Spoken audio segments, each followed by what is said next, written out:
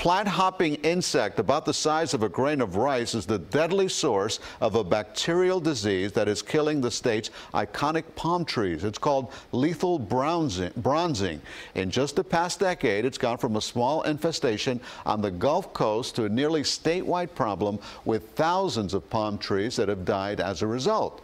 Florida's official state tree, the tall broadleaf sable palm, is especially susceptible, and nurseries, businesses, and homeowners are taking a financial hit as they scrap infected palms. Now, once a tree is infected, there's no chance for recovery.